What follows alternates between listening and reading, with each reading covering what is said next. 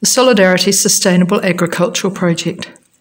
The effect of COVID-19 began to be felt about mid-March 2020. Prior to this time, activities in the farm for the year's first planting season were kicking off. 25 verdans of land had been cleared, tilling had been done, and early planting already embarked on. Nutrition workshops with women were ongoing, as well as other trainings, namely training of farmer groups and extension workers. Other activities included the distribution of livestock, pigs and chickens, to farmers, and the radio talk show was done on a monthly basis.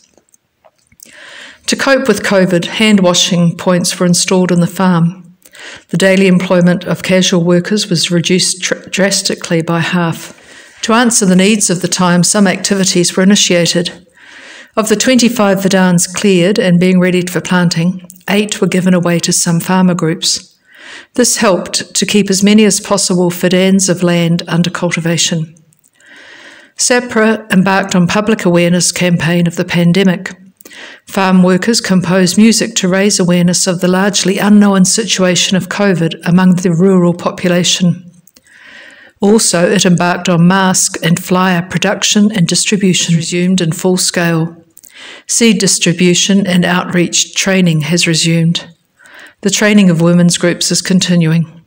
Community busy themselves in different projects, namely school, where a member runs the parish nursery school, and we sought and obtained funding for the payment of trained teachers in the parish primary school. We provide skills training for young girls and boys.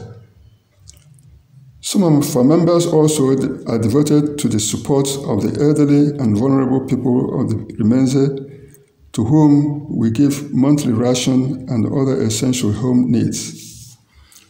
We maintain pastoral contact with youth and children in workshops and entertainments.